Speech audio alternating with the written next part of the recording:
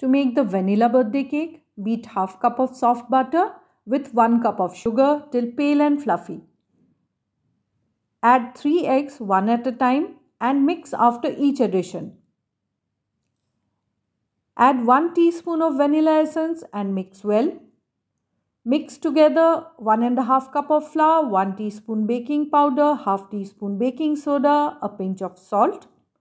Add the dry mixture into the wet in 3 parts. Fold it in.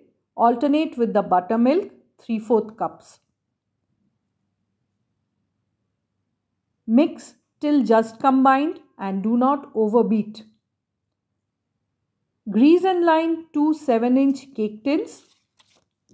Pour the prepared mixture equally. Bake at 180 degrees for 20 minutes or until done.